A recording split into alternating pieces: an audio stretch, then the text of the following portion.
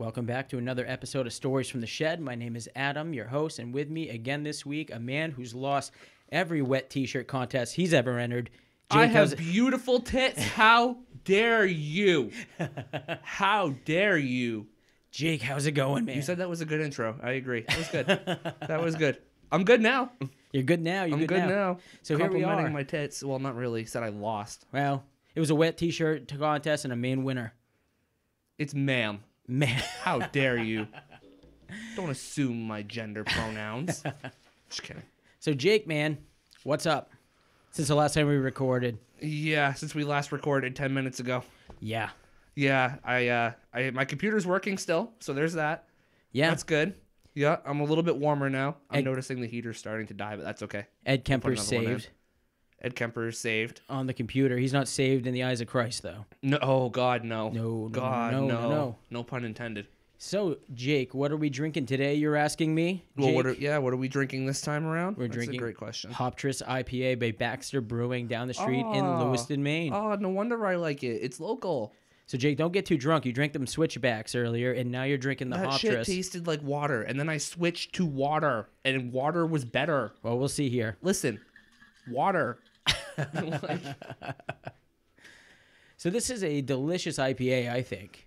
Yeah, I'm really enjoying this. This is much better. Yeah, we're going to give this one 4.5 Scully Fingers. I'm cool with that. Yes. So what is our... second topic? Sepid topic. Yeah, them beers are kicking in. That second topic of the night. Our second topic is Johnny Gosch. Oh, gosh. Who's that? Oh, here we go. Here we go with the dad jokes. It is appropriate. You are a dad. So yeah, Johnny Gosch, he disappeared September 5th, 1982. At the time, he was 12 years old, and it was in West Des Moines, Iowa. Oh, I've heard that's nice. Very quiet place. I've heard. He disappeared without a trace. Gone. Without a trace. Gone. They presumed that he was kidnapped. I love your bars. Yeah. You rapping now? As of 2019, there has been no arrest made in this case, but it is still considered open, so they haven't given up on it. Oh, well, that's good. Especially a case like this that's gotten so much publicity over the 36, 37 years he's been missing. Right. Now, Johnny Gosch had continually asked his parents if he could be a paper boy. He wanted to earn some money to buy a dirt bike. He wanted to go around with the neighborhood kids and with others. You know, I guess it was fields they used to fly through and all that. Yeah. Just country fields. So it sounds like a typical thing a kid his age would want. Right. At first, they were kind of hesitant. They thought he was too young. They didn't really want him to do that. But eventually they caved in. I mean, the kid's learning a little bit of responsibility. He wants to put some money together, get himself a dirt bike. Right. Well, how often do you cave when your kid bugs you for 6 months on end or however long? You know what I mean? Well, right off the bat, as a parent, I'm actually impressed with a kid that wants to do some work. And to be honest, Johnny had done the job for 13 months and hadn't missed a day. Wow. This is a reliable kid. I mean, Jake, you used to be a paper boy. I mean, you're up early for that, aren't you? What time were you getting up? God, I'm up early now, but when I was a paper boy, I was getting up at 3:30, and my mom and I actually did 3 paper routes a couple days a week, and then I did some by myself.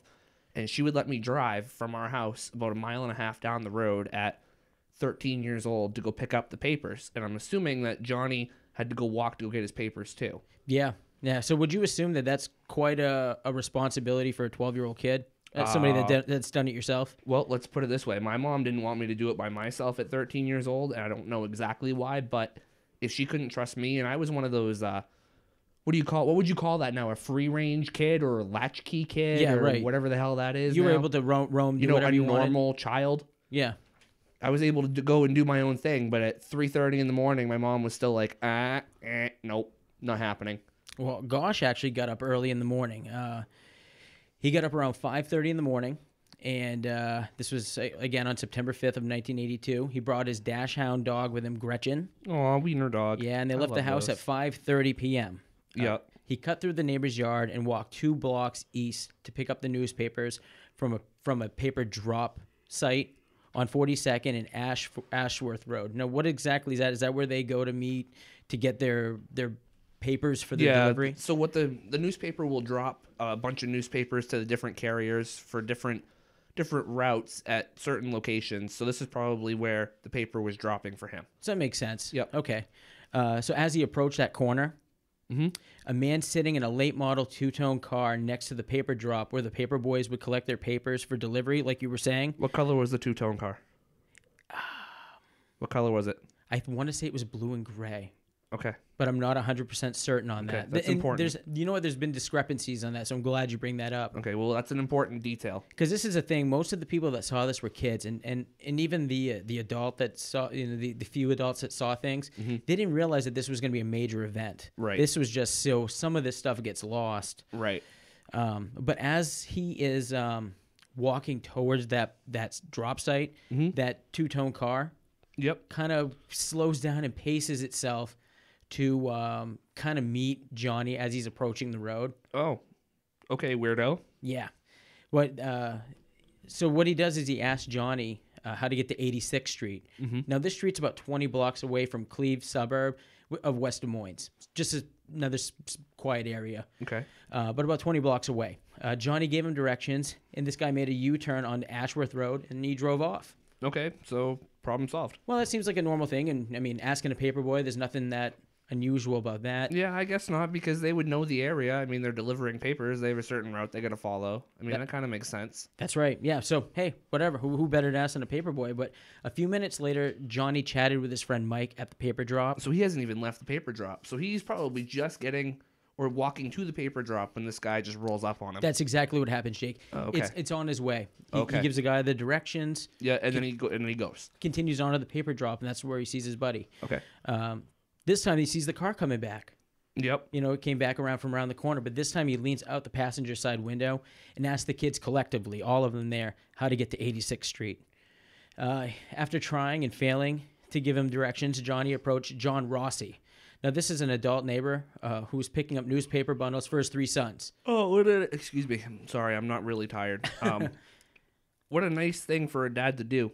At least that way the kids can just get up and go deliver their papers. They don't have to go get the papers. That's probably what my mom should have done when I was little. Yeah, well, this guy was, and normally Johnny's father was with him. Yeah, So I'm glad you bring that up. So Yeah, that's right. Some but reason by here he's not with him this day. Yeah, my mom did not make some very, very intelligent choices. Yeah, let your 13-year-old kid drive to get the fucking newspaper he was delivering. So, what the fuck? So Johnny asked Mr. Rossi if he could help. This guy wants to know where 86th Street is, he asked. Yep. Rossi went to go help the driver, and Johnny returned with Mike to go get their papers. But as they're collecting their stuff, he mentions to Mike, he says, this guy's kind of weird. So even a 12-year-old boy is kind of picking up that there's something kind of odd going on with this guy. Now, later on, the neighbor, John Rossi, he states that he believes the guy was on drugs, says this guy was high. He was high as fuck. Yeah, he told this to a newspaper, the Des Moines Register in 1983. He says that when you're drunk, you're drowsy, you kind of look sluggish. This Right. guy was wide awake, and he had beady eyes staring off into the horizon. Oh, maybe he was on coke. I don't know how that works. Well, I've never done coke. Yeah, me neither. Oh, okay. He was Well, on that's good. something. Yeah, for sure. So anyway, Rossi's speaking to the driver. Yep. Johnny's loading his papers into the wagon, and he begins walking up 42nd Street. Rossi finishes his conversation with the man, who begins to get agitated. Okay. He's noticeably aggravated. He slides back into the driver's seat, and for some reason, Jake, now this is an older model car, so think about this. I'm hoping he had the bench seat, because otherwise that would have hurt. He flicks, now this is a key thing, he flicks the dome light on and off 3 times. Okay. And then he speeds off, they say, like a bat out of hell, eastbound on Ashworth Road. He drove he drove 3 blocks and turned onto 39th Street and bolting. He just bolted He north. bolted north. Huh. Yeah. Shortly after, a 15-year-old carrier saw a tall man walking out from the shadows between the 2 houses towards Johnny from behind as he approached the corner of Marcotte Lane. Oh, Jesus. So what we have here, Jake, is we have that car with that guy acting kind of bizarre. Right? But even still, nobody, I think, is really thinking much of anything, especially these kids. The guy's just weird, and it's 5:30 in the morning, and who knows? Well, a lot of weirdos are out going to Denny's. Yeah, yeah. You want to catch the weirdos at Denny's? Go at like 2 in the morning. That's right. Yeah, Go extremely intoxicated at 2 a.m. more like this guy's leaving Denny's. Yeah, That's what they're he's on his thinking. way home to go throw everything up. Now He just ate. that's what they're thinking. So as this guy is taking off of the car, another guy is coming out of the tree line and kind of following Johnny from behind. Okay, and this guy, now keep in mind, he did take did we say a right? He started just heading up Marcourt Street. So I'm almost wondering if he's kind of going looping around towards where Johnny's walking. But anyway, so Johnny reaches the end of the block and crosses the street to park his wagon on 42nd and Marcourt. This is where he Marcourt. Marcourt, my bad. Marcourt. Clarnell. But anyway, so Shout this out is this, yeah, right. So this is a normal thing for him to do. This is normally where he will leave this. Right. And this is while he was delivering to Crest Circle. Mm-hmm. Now, a neighbor watches from his window as a silver Ford Fairmont rolled up and parked at the corner. So this is a definitive model right here. A Ford Fairmont. Okay, silver Ford Fairmont parks at the corner. Okay. But due to where his house is located, the positioning of it, he Yep. can't exactly see what's going on. He sees the car go and pass, but he can't really see it. He does hear, you know, he knows Johnny's there because he could hear Johnny walking, and I believe he hears a little bit of maybe some talking, but what he ends up hearing is, inevitably, is a door slamming shut. Mm-hmm. When he looks out the window, he saw the car turn left onto 42nd Street, and it drove away. Johnny was gone. Oh, shit. Yeah, so all of a sudden... Where'd Johnny go? Well, that's the question. That's the question that's been baffling people here for years, especially his mother, Noreen Gosch, but we'll get more into that in a little bit here. Yeah, she makes some weird claims. Yeah, but now at this time, nobody really realized there was anything wrong until about 7:45 in the morning. Yep. When neighbors started to call him Johnny Gosch's father, John Gosch. Huh. They were asking where their newspaper was. That's an odd thing to do. I'm not gonna lie. I would think as a customer of a newspaper, you would call the newspaper itself, call the office, say, "Hey, where's my paper?" It's kind of weird they're calling him. I mean, I guess that's good because that means they have a tight community. If they know Johnny's dad, they have his phone number. They're like, "Hey, where's my paper? Where's Johnny? What's going on?" It shows that they care a little bit more. Well, and I think it also shows that this is a small, tight-knit community that they Right. felt comfortable enough to call him, like you're saying. Right. So maybe that's just kind of how things were back in the 80s. Yeah. You Maybe. know, people knew each Yeah. other. People were more friendly. Hey, you know what? I'm just going to call Mr. Gosch. Maybe there's something wrong with Johnny. We'll expect the newspaper a little later, or Right. this is probably something like that. But this immediately struck the older Gosch as odd. And like we stated earlier, Johnny was known for being responsible, reliable, and he never skipped a day's work in 13 months. Right. You know, he'd been delivering for them for quite a while, and that's a long time for a young kid like that. Yeah, absolutely. So Mr. Gosch finds his room empty, and then noticed that the dog Gretchen had returned home. Oh. Yeah, so Well, at least the dog came home. dog's home. He began to search the neighborhood. Well, Sorry. Keep going. you're saying it's not a total loss? Jesus. Not a total loss. Fuck.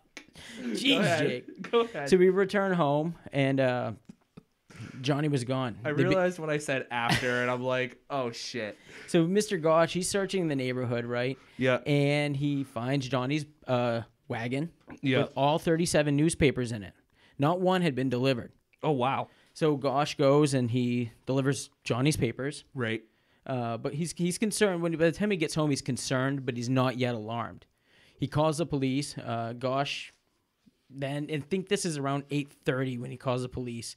But either way, it takes the police about 45 minutes to get to their house so that he can report his son being missing. Now, I'm wondering what day this was. Like, what day of the week September 5th, 1982 was. I think this is a Sunday. It's a Sunday? Okay. Big, thick papers. Right, and obviously you and I know what happens in this story, but just as someone who doesn't know anything about this story, I'd be like, well, maybe he went to school.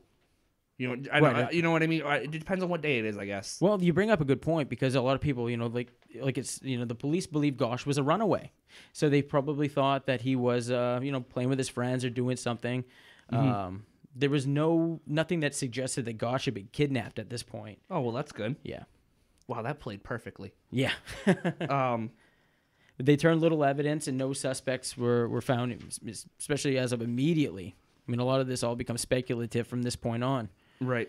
Now, a few months after his September disappearance in 1982, Noreen Gosch says that her son was spotted in Oklahoma. So what happens is there's a convenience store and this woman's walking in, and a boy runs up to her and says, "I'm Johnny Gosch, help." And Wow. yeah, right. That's a bold claim to make. While she's looking at the boy, she's kind of baffled. She no sooner these two guys go and they grab him, Right. and throw him back into a car What the and hell? speed out. Yeah. Huh. Yeah, pretty crazy, huh? Weird. Yeah, and in that moment, like, your first reaction is not to be like, get plate number, get this, get that. You know what I mean? You're just kind of in shock. You're like, holy shit. Especially if you know about the story. You're like, dude runs up to you and says, I'm Johnny Gosch. Holy shit. What? Yeah. Yeah. Wow. Yeah, right? Like, you don't even know what to do initially, I'm sure. Of course. Now, before we go any further, Jake, why don't you tell us about there's 3, I guess, bullet points of this disappearance. Yeah. Yeah, okay. We'll go However with that. you'll say it, however you would say that. But, there's 3 key factors of this that we got to keep in mind. Yep, we got to keep in mind about the blue car, the two-tone blue car, and that weird driver that kept asking Johnny how to get to 82nd Street or whatever it was. We have the silver car driver, but we don't have any description somebody with of that him. blue car, somebody does note that this car, this two-tone car, this blue and light blue kind of vehicle, Yep. has Iowa County plates. It's got a plush interior with a vinyl top. So they do have some information. No vinyl top. No vinyl top, I'm sorry. According to the witness, the man himself appears to be Caucasian or Hispanic. Now, keep note of that Hispanic thing because that might come up a little bit later in the story. Mm-hmm. This guy's in his mid-40s. He's around 5'9", 175 pounds. That's a hard fucking thing to tell when somebody's sitting. And he's unshaven. Yeah, right. So that's what we got on that car. And then next would be the silver car. Yeah, the silver car. There's no physical description on the driver, but people are pretty confident that it is a 1979 through a 1982 Ford Fairmont with a wide black stripe along the side of it. At the time, investigators seemed to place the most importance on this suspect since they were parked at 42nd and Marcourt. Blech, we both screwed that up now. It's just Marcotte. Living up here, everything's Marcotte. So. Yeah, right. That or Sear or friggin' some other French stupid name. And at the exact time Johnny was last seen. So the car was there. The car was supposedly spotted there when Johnny disappeared. So that's why the police were very, very focused on trying to find the silver car. Right. It's like they're trying to narrow everything down to a small circle of actual facts. Right. And then lastly, keeping speculation out. Right. Lastly, we have the man on foot that was seen walking out between the two houses. He was only seen by one person, from what we understand. The only physical description that we have on him though was that he's just taller than Johnny. Doesn't know by how much. It just seems like a weird occurrence. Definitely a strange occurrence. Yeah. But only seen by one person. And this person must be very confident that that's what they saw. Right. Well, this person seems kind of wishy-washy on it. According to one early article about the disappearance, the witness that claims to see this person couldn't be entirely sure that he wasn't the same guy who drove the blue car at the time. You're saying the person on foot? Yeah. Really? Yeah, that's what the So they're saying that person might have gotten out of the car to chase Johnny down, potentially? It's possible. That's kind of what they're speculating that's what one early article is stating that the witness said, the one person that saw the guy. He goes, I guess, I can't tell. It's dark. Sure. It's 5:30 in the morning. All I know is just that he's taller than Johnny. Shit, that changes the dynamics. Behind Johnny. That changes the dynamics altogether because most people think it's a 3-person operation. You got a point that there's a potential that this could only have been a quick 2-person snatch and grab of a kid. Right. Well, we don't know if that car might have been parked a couple streets down, and Now after all this, everything kind of goes cold. The Gosches, they scour the neighborhood. They have neighborhood searches. They check, waterways, and they do all that regular search that they do whenever somebody goes missing. Right. But it turns up absolutely nothing. Over the years, though, they hire private investigators. I guess renowned ones, a retired New York City police detective and a retired Los Angeles FBI investigator. Wow, out of Los Angeles even. Yeah, so these are not like, slouchy investigators. They right. They're legit. Yeah, and nothing right. came. Can't find anything on him. Little fun fact. Excuse me, I'm dying here. This beer is killing me. Fun fact about Johnny. Oh my God, what's going on here? Fun fact about Johnny for the 4th time. He was one of the first kids to be put on a milk carton. His parents actually worked with one of the who's the dude? America's Most Wanted. John Walsh. John Worked with Walsh. John Yep. Walsh, and this family and John Walsh and some other families started the Center for Missing and Exploited Children. That's right. And at the same time, Johnny and two other kids were put on milk cartons, and that actually started that whole missing children being printed on milk cartons thing going. Etan Pats was the first, and I believe he was in New York. But yeah, Gosch was alongside with Juanita Estevez. Yep. So yeah, and that's pretty interesting. Now that was actually I want to say Mr. Gosch got that ball rolling for his son in that area by he personally went to a dairy, I don't know what you would call it, dairy plant. Oh, no shit. Yeah, so he was a big proprietor of that. Huh. So another interesting thing as the investigation went on, in 1985, John and Noreen Gosch were given a $1 bill, and it had "I am alive" written on it. And they announced the same day that they'd be willing to trade $400,000 in reward money to try to find their son. Yeah. So $400,000 reward helped me find my kid. And that $1 bill was also signed Johnny Gosch, and Noreen Gosch had stated that was definitively his signature. Now, you'll say she'll find a lot of things definitive as we go on. But that wasn't the only thing. You know, other kids started going missing in that area too, Jake. Yeah, there was another kid that went missing on August 12th, 1984. His name was Eugene Martin, and he disappeared while delivering newspapers on the south side of Des Moines. No one was able to prove a connection between him and Johnny, though. But Noreen Gosch really is asserting that she was personally informed of the abductions a few months in advance by a private investigator who was looking for her kid.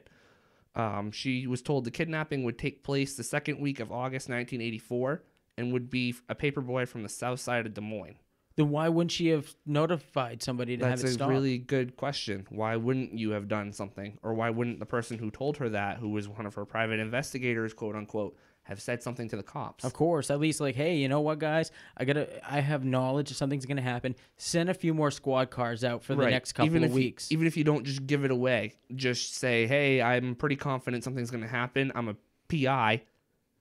I think you guys should be patrolling a little more. Just be on the lookout. But instead, they say nothing.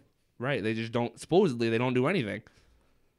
I don't know. It seems kind of fishy. Very weird. Yep. And then again, not quite 2 years after Martin's disappearance, a 13-year-old boy, another one named Mark Allen, told his mother he planned to walk to a friend's house down the street, but he never arrived at his neighbor's house on March 29th of 1986. Oh, Jesus. So there's 3 kids that have disappeared, two of which are paper boys. Mm-hmm. Then you have this other boy going to play, but still just vanished, no trace. Right. So, I mean, I know you can't maybe tie them all together, but you could tie together the fact that whoever made all 3 of them disappear, even if it wasn't different people, knew what they were doing because they left no trace behind. Right. Well, it's weird that they're all paper boys in a way, but at the same time, I guess if that's your thing, I guess it kind of makes sense because if you're fucked up and trying to kidnap someone, I mean, why not do it under the cover of darkness? I don't know. It's just an odd thing. You got a point there about the cover of darkness because 2 of them were paper boys and they were grabbed in the morning. Oh, that's right. Now, but the other one, he was not a paper boy, but it was in the evening under the cover of darkness. But one thing that they all have together is they were around the same age. Mm-hmm. They were 12, 13 years old. Oh, that's true. Yeah. That is true. Now, from then on, it kind of runs off to some kind of speculation and such. But before we start talking about Noreen and all that, why don't we take a quick beer break, Jake? I'm cool with that. All right, I sounds don't think good. we need another one, but that's okay too. Yeah, we'll take another. We're doing it.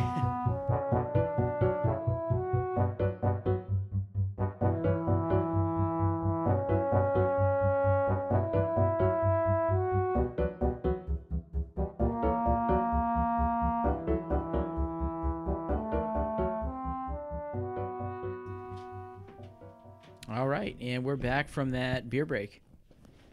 Delicious. Okay, where do we leave off here? I think we left off. We were about to talk about Noreen Gosch. Oh yeah, and all the claims she makes about her son.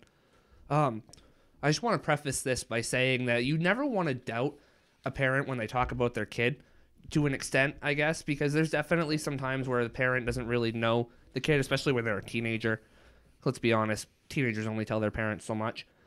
But you gotta hear this lady out. Her kid's missing. You know what I mean? Like I said, you never really want to doubt a parent when they talk about their kid, but some of the claims she makes seem kind of odd. Like we talked about a few minutes ago, where she supposedly knew about another abduction earlier but didn't say anything.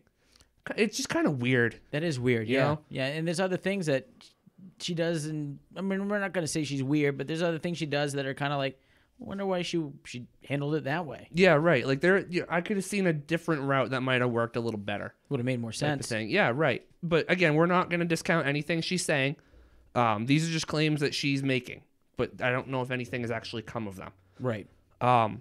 According to Noreen Gosch, she was awoken at 2:30 a.m. one morning in March 1997. Someone was knocking at her apartment door.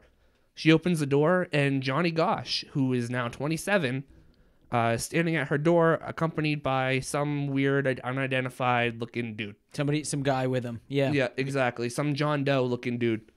Gosch says she immediately recognized her kid because he had opened his shirt and revealed a birthmark on his chest that she had known about. Right, and you can't fake that. Yeah, right. She had said that they had talked for about an hour and a half. He was with this other guy, but I had no idea who he was. Whenever she would ask him a question, Johnny would have to look over to him for approval to speak. That's kind of weird. Right?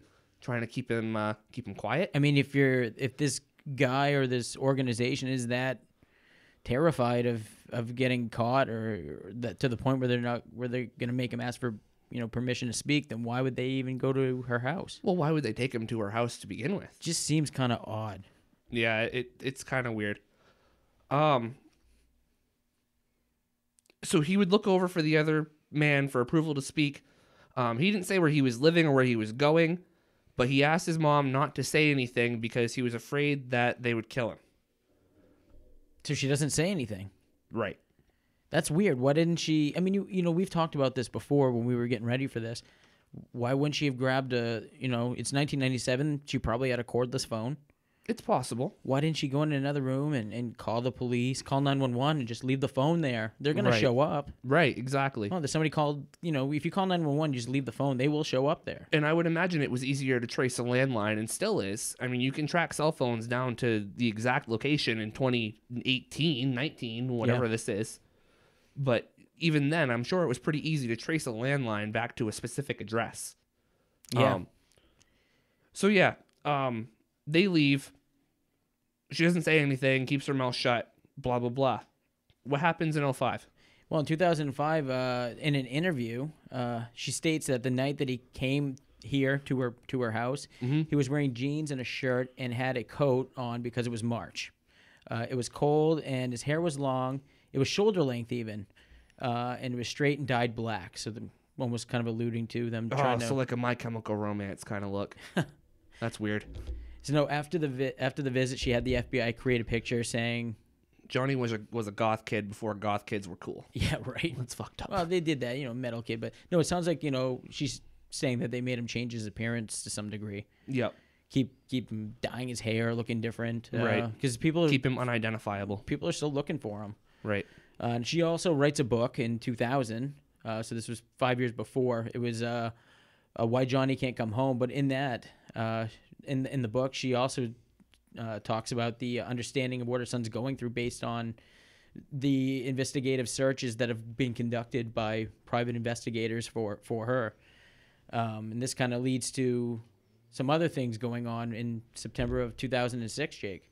Yeah. On September 1st of 2006, Gosch got some photographs left on her front door. Some of these pictures depicted 3 boys bound and gagged on a bed, and one of them appears to have Johnny in the far right corner of the picture, bound and gagged on a bed. Now, was she able to identify this as Johnny by that birthmark, you thinking? Because it's 3 kids. There's 3 boys. The one in the very far end is supposedly Johnny in the picture. Well, they're all clothed in the picture, I believe. I remember seeing the picture online while I was doing research, but I believe they were all clothed. I just can't confirm that.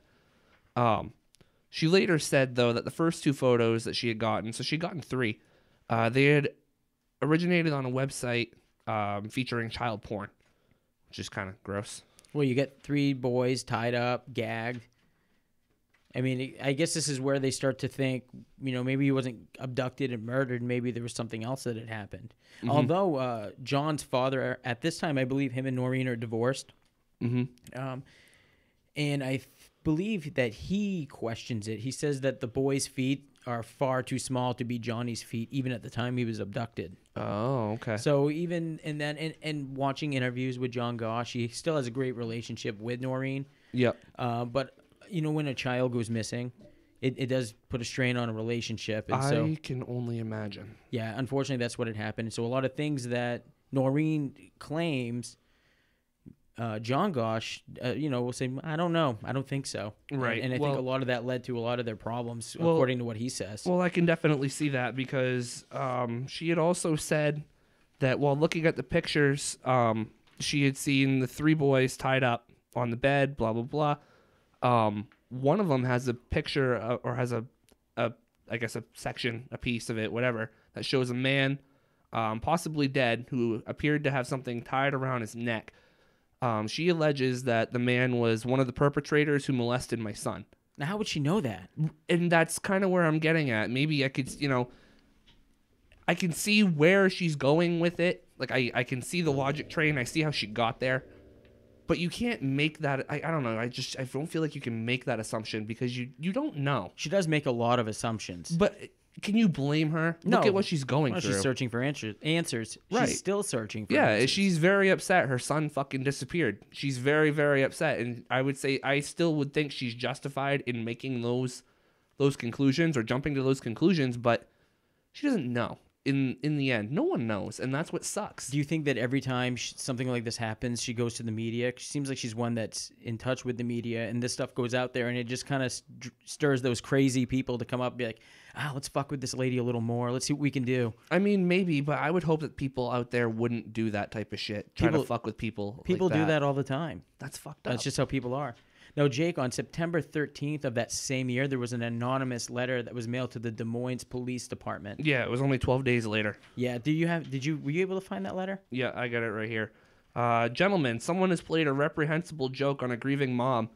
The photo in question is not one of her son, but 3 boys out of Tampa, Florida, about 1979 to 1980, challenging each other to an escape contest. There was an investigation concerning that picture made by the Hillsborough County, Florida Sheriff's Office. No charges were filed and no wrongdoing was found. The lead detective on the case, his name was Zalva. Zalva, Z-A-L-V-A. With Cornell? With Cornell. I'm done. No more Cornells. All right, no more Cornells.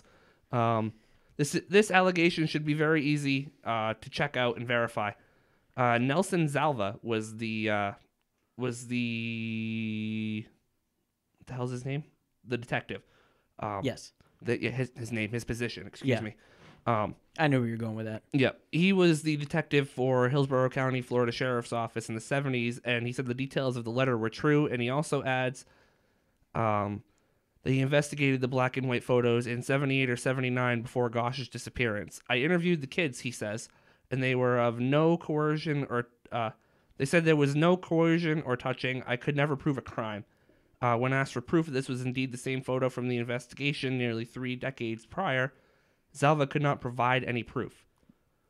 So wait, man. So are you saying that he's saying that somebody took these pictures of these kids, but that nothing bad necessarily came of it? Nothing bad necessarily happened?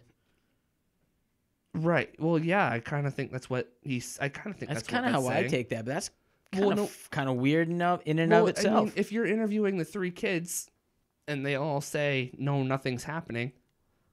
I don't know. The picture says something's happening. Well, right, but if it is an escape contest, we really don't know. And not to go off onto a side note here, but this was in Florida. Right. I was in researching for stories to do, came across a story about a woman who found very similar pictures. It was pictures of two kids, a little girl and a boy, bound and gagged. It was like a Polaroid picture just left in a mall parking lot. Wow. So, and that was in Florida. Huh. So, I mean, these kind of bizarre things do Only happen. in Florida. Only in Florida. Only in Florida. I love it. Can you see this as the title of like a Florida man meme on Reddit? Yeah, I know, right? Good God. This, because Noreen continued to push and like we stated earlier, the time that they've invested with, what was his name, John Walsh and all this, Yeah. this continued to gain national interest. Right. This case generated so much national interest that Noreen Gosch was able to establish the Johnny Gosch Foundation in 1982. Oh, nice. Yeah. I didn't even know that was a foundation. That's cool. Yeah, pretty cool, huh? Right. She visited schools and spoke at seminars about sexual predators. So she was really taking it down that avenue. She even lobbied for the Johnny Gosch bill, state legislation, which would mandate an immediate police response to reports of missing children. Oh. The bill became law in Iowa in 1984. Now, that's great because, I mean, Jake, we've covered a few stories just recently here where people call, well, Johnny Gosch, of course, you know, but even like Kimberly Moreau and other ones, Right. and it's taken as runaway. Right. Runaway or Run they'll be away. back. You can't report it for 48, sometimes 72 hours. Yeah, I think that was the case with Mora. Yeah. Not Mora. Well, yeah, Mora too. Well, but more they didn't take it serious, and that was even in the 2000s. I wasn't trying to go with Mora. I was trying to go with Moreau. Kimberly Yes, Moreau. Kim Yeah. Mora. Yeah. Okay. So Yeah. you see where I fucked Yeah. that up. No, but I know what you mean. Yep. In August of 1984, Noreen testified in a Senate hearing on organized crime, speaking out about organized pedophilia. So groups of Oh, so like people. Hillary Clinton Pizzagate. Yes. Yeah. Yes. This is the 1984 Pizzagate. She and it's alleged that in her role, she started to receive death threats. We're just kidding, Hillary. Yeah, don't come find us in the shed. Please don't. She has a supposed long hit list. So she kind of kept going, and she pushed on with a lot of this, and she was even invited to the White House by President Ronald Reagan then at the time. Holy shit. Yeah, they had a declaration and a ceremony as these changes came into play, and changes for the better. Right. So some of the other stuff that we have with as all of this is going on, I mean, you can't eliminate some of the information about a guy named Paul Bonacci. Yeah, he kind of comes into play later in the story. While Noreen is going about the country talking about sex predators and kidnapping and all this stuff and doing her thing with the Johnny Gosch Foundation, 21-year-old Paul Bonacci in 1989 comes out to his attorney and says that he had been abducted into a sex ring with Gosch as a teenager and was forced to participate in Gosch's kidnapping. So just randomly, this kid out of Nebraska, this 21-year-old kid out of Nebraska, tells his attorney that he kidnapped Johnny Gosch. So how old would this kid have been? If he's 21 in 1989, how old would he have been the year that Johnny Gosch was abducted? Johnny Gosch was abducted in 82. Yeah, So minus 7. 14. Yeah, you would have been 14. And didn't they state that the person that was on foot that was following Johnny Gosch through the woods was somebody that all they could describe was slightly taller than him? Yeah. And if he helped with this, you could assume that this guy didn't have the driver's license. So if he did have any part in this, one would assume that he could have potentially been the guy on foot. It's possible. So just something that hit me. possible. Anyways, what were you saying, man? Oh, wow. I never thought about Well, that. you know, he would have been young, 14. He probably wasn't Right. driving either of the cars. Yeah, right. And he wouldn't, theoretically, he would be slightly taller than Johnny. Johnny's 12. He's 14. Yeah. Wow. I never put that together. And if you're a 40-year-old guy aging in your car, you're going to send the You're gonna- 14-year-old kid to go do all the running and the physical stuff. Oh, shit. Yeah. So- And he, like the description in one of the, or the only guy that we really have a description of, he said he was kind of overweight. Yeah, the one in the car. Right. Yeah, that makes sense. All He right. was overweight and 2 and yeah. 2. Yeah. Wow, that was a good connection. Good So, on you. Thank you for that. You- No, you're really, welcome. like, thank you for that. I'd never thought about that. That's why we do this. So he goes to his lawyer, says all this stuff. John Gosch met with him, Johnny's dad, and believes he's telling the truth. Noreen meets him and says he told her things that he could only knew from talking with Johnny. So this says a lot because Mr. Gosch was one that's skeptical of a lot of the stuff that Noreen says. Right. And for him to believe somebody like Bonacci, and we'll get into Bonacci's character a little bit here, but once you get the full picture of who Bonacci is, to believe anything this guy says, that says a lot. Right. Excuse me, I'm sorry. The beer's kicking in even worse than it already was. So apparently, Bonacci tells Noreen things that only he would know if he knew Johnny personally. He said that Johnny had a birthmark on his chest, a scar on his tongue, and a burn scar on his lower leg. The description of the birthmark had been very widely circulated, but the information about the scars hadn't been made public. Okay. So how did he know? Yeah, that's a good question. Right. That's a good question. I mean, that's if you want to tie yourself into this. And the funny thing is, I believe at this time, like we said, he's sitting in jail, but I believe it's on lesser charges like burglary. So put yourself in this mindset, right? Okay. He's in jail for something that he's going to get out of. Yep. And as he's sitting in jail, he's admitting to a crime that could keep his ass in jail Right. for the rest of his life. Why would you do that? You have to have a reason to do that, and maybe he's thinking he could take something bigger down than himself. That's kind of what it seems like. I feel like that's one of the very few, if only, if any reason at all to do it, unless you're like Ed Kemper and you just think you're better in jail. Now, what do we know about Bonacci? He is a man that's got some psychological issues. Yeah, you could hardly call him a man at 21, and you hardly call me a man at 26, but yeah, he's got a lot of psychological issues. He was known as kind of like a pathological liar. He also had 6 personalities. He was a multiple personality disorder. Yeah, and I remember reading something about him too, where one of his psychiatrists was telling, I think it was one of the investigators for some case, that John, hell's his name, Paul Bonacci. Paul Bonacci, yeah. He wouldn't quite lie to you, but he would tell you things in different personalities and to kind of just take it at face value. Really? What does that mean? Well, apparently, does that mean he's not lying to you intentionally?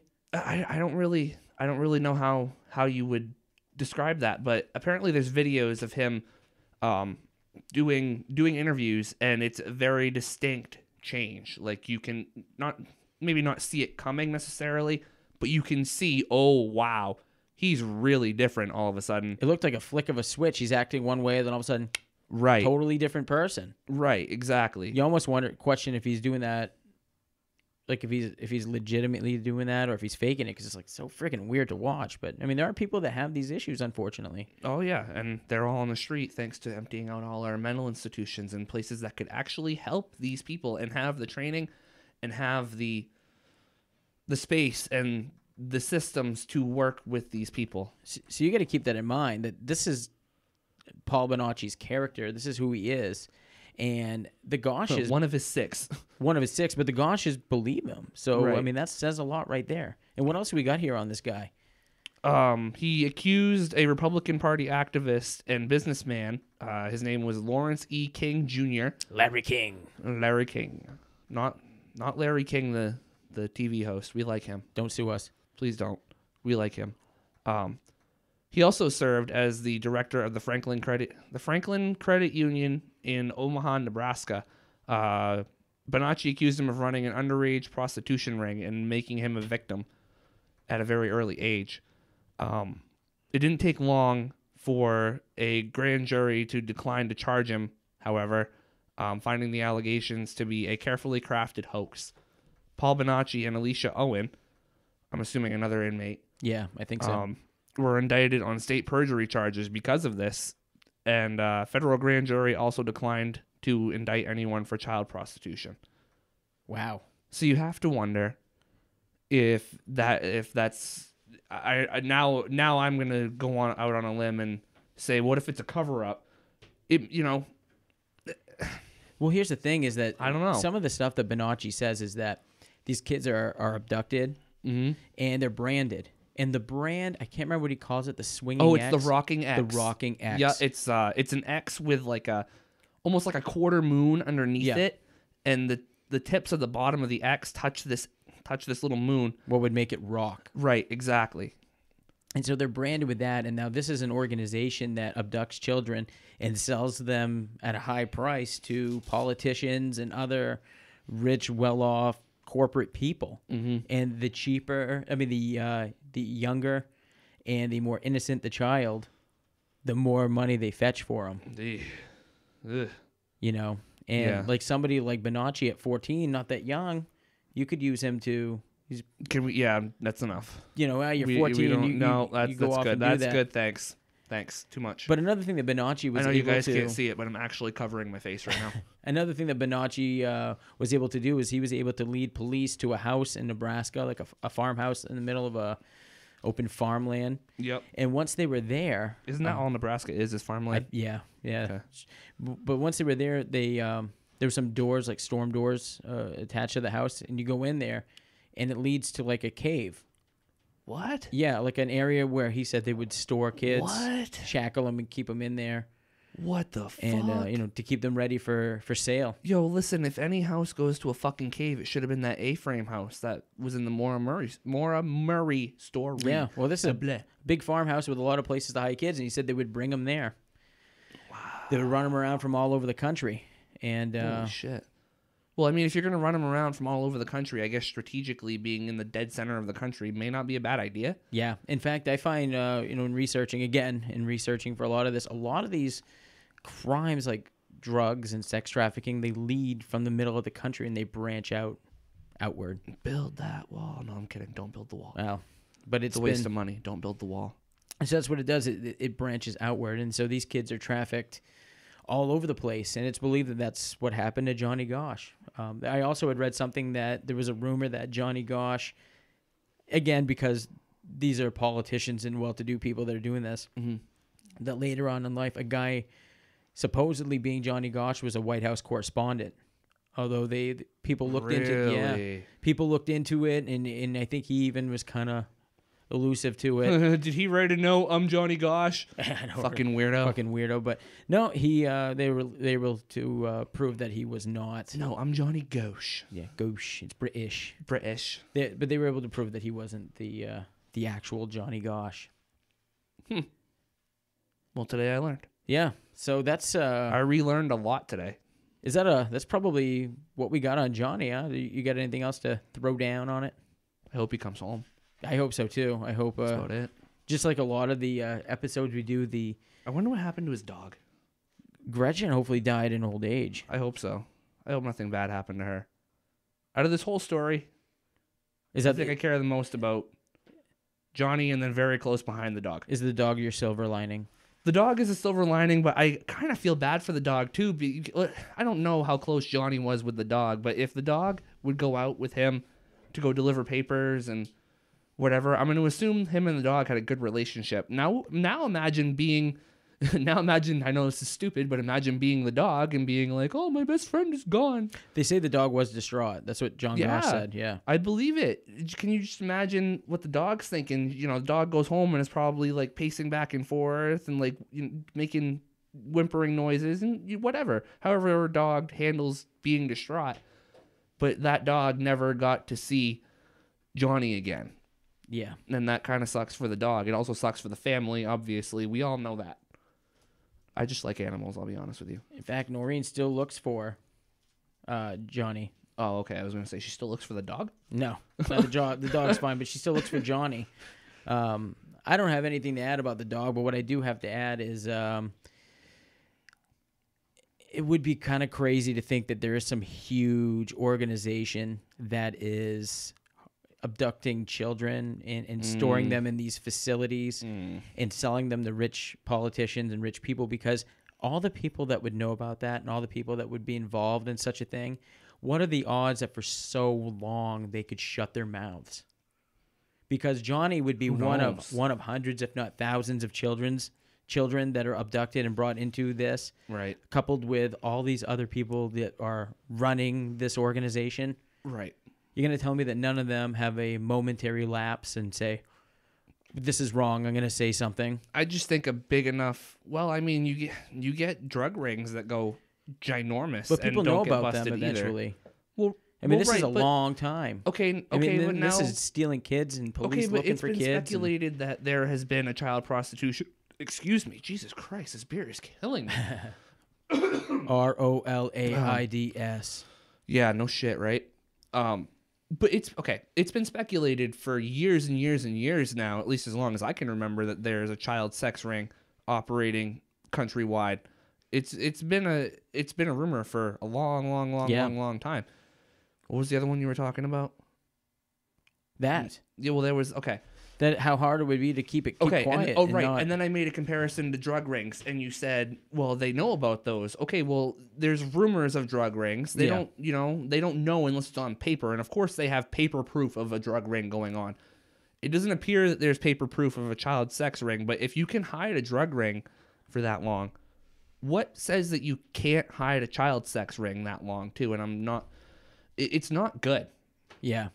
It's not good. You could hide it, but if anything, it's probably a couple of smaller ones, so it's easy to break up, I guess. You know what I mean? It's like the opposite of what the economy is doing. You know, big companies are buying all the small companies and turning into one. Look at fucking Time Warner. Yeah, right. Yeah, right. It's like, I feel like if anything, it would be the opposite. Would you say that, do you believe Johnny was abducted into the Rocking X and that the Rocking X is a real organization? Have you seen enough to prove that to you from your research on this? I've seen some brands. I haven't done enough research on the Rocking X and that whole thing just because I don't really... That's not something that I want GWI to sell as far as part of my my internet search history when they go to make some money. You know what I mean? They don't. That's not something good that I want to find on my history. Since we've been doing this podcast, I hope nobody checks my internet search history. Jesus Christ. It's very possible that he got sold into a sex ring. I don't know. I don't know enough about the topic. Yeah. I guess. If anybody knows anything about Rocking X or anything interesting to share on that, they can send it to our Facebook or to our Gmail or to put a fucking comment on our YouTube. Do something. I don't give a shit. Hit us up with some information. I don't give a shit. Yep. Hey, while we're on the social media subject, do you want to, or do you want me to do the honors? Well, you have the laptop in front of you. Let's do it. Okay, so you can find us on Facebook. That'll be at Stories from the Shed. Mm-hmm. Instagram, Stories from the Shed podcast. Oh, that's the white girl's favorite social media. That's right. YouTube, Stories from the Shed podcast. Twitter, at Stories from Shed. iMessage, sftspodcast@gmail.com. And that is also our Gmail. Send your emails to that. Send us show suggestions. Send us reviews. Fucking rate us on iTunes, Stitcher, Google Play. What else are we on? YouTube. Yeah. Tell us what kind of beers we should drink. Yeah. Don't give us nothing like no Switchback garbage ale that we drank earlier. Yeah. For the second time. Keep the good stuff. I would never drink it the second time after I drank it the first time, but fuck you, MacBook. I have to drink it again. And once again, if anybody knows anything about Johnny Gosch or anything about any missing people, contact 1-800-THE-LOST. The Lost. And also contact your local police. Please. Yes. Whatever their number is. You can just dial 911 for quick access. That's right. That's right. And as always, we'd like to thank you for listening. Yep. Absolutely. A friend. Tell a friend. Tell your dog. Tell your cat. Tell your mom, your dad, your grandmother, your cousins, your babysitter, whoever. Tell them all to listen to us. Tell people with ears. All right. Thank you. Wait, what about people without ears? Tell them too.